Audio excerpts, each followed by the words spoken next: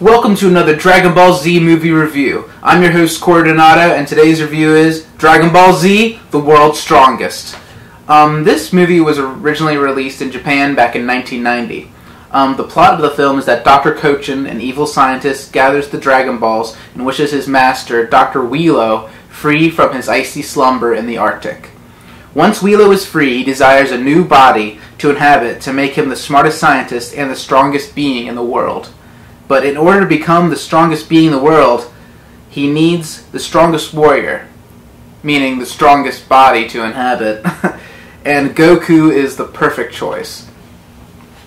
This film is it's definitely a major improvement from the last film that I reviewed, Dragon Ball Z: Dead Zone. It's so much better than Dead Zone. The things I liked about this film is I loved that Dr. Wheelo and Dr. Kochin were both just great villains. Dr. Wheelo, of course, I'm going to tell you there's going to be spoilers in this review, so just be ready. Dr. Wheelo is just a brain. He's like a brain in this, he's in the wall, and he's in this mechanism, and it's just his brain. His body was destroyed in the Arctic. And he's being held in the wall and everything, and he looks really cool, and his voice is very menacing. It's very robotic. And Dr. Kochin, he's also very he's very a nasty old man villain. He's very cool. And Dr. Kochin is revealed at some point in the movie to also be a robot, so that's pretty neat.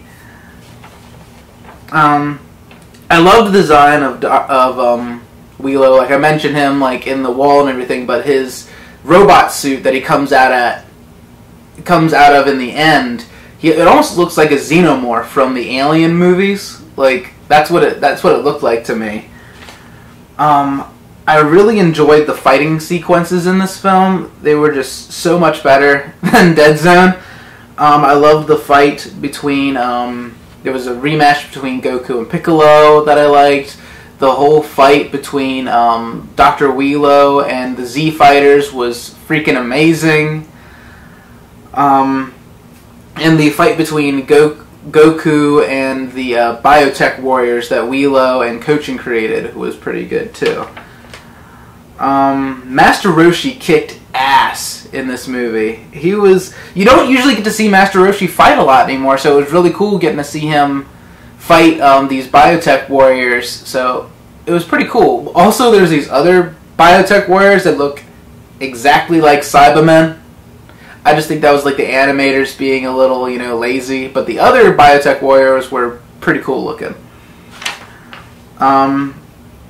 I didn't mention this about Dead Zone, but the animation in these films, of course, is the exact same animation that they use for the anime, and it's great. It's good.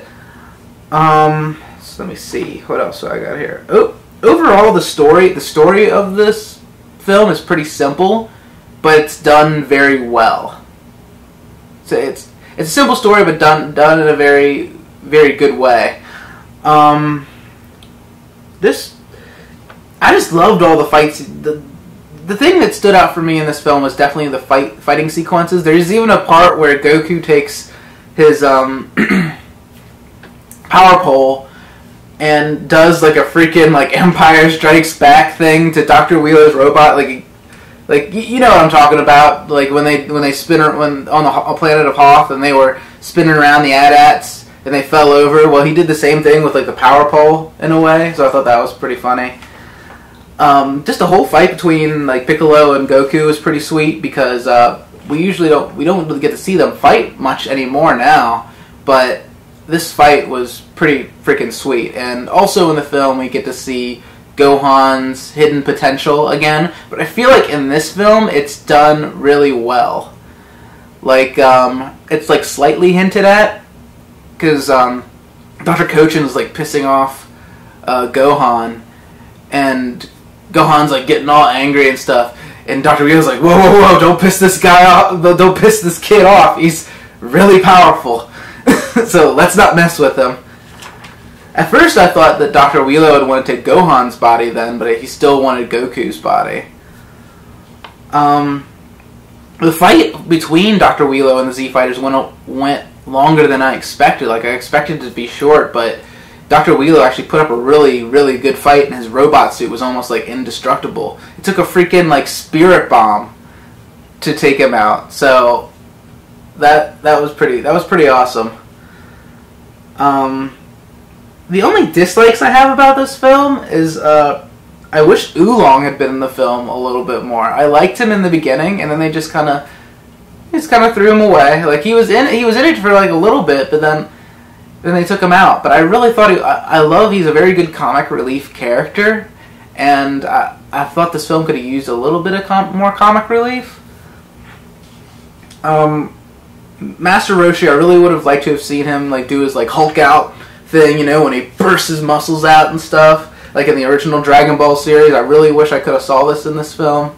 That's what one of my little like nitpicks.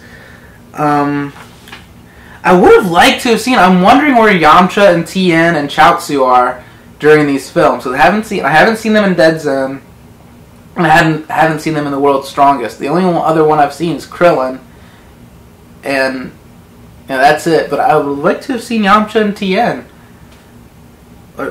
I mean, it's weird for me to say, hey, I want to see Yamcha in the movie because Yamcha's kind of a weak character. But yeah, I would have liked to have seen Yamcha in this movie. I think overall this is a great DBZ film. It's got action, it's got a little bit of comedy in it, it's got great villains. Yeah, overall great film, and I only have like very small. It's just things that I would have added to the film. It's not really even big problems with the film. Like I honestly think this is a great Dragon Ball Z film, and you guys should definitely check it out. I definitely give Dragon Ball Z: The World's Strongest a 5 out of 5.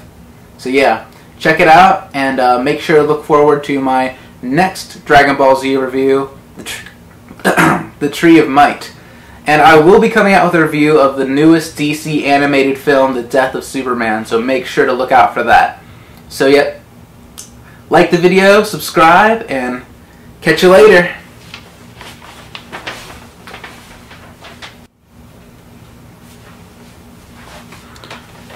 Oh yeah, and Special Beam Cannon!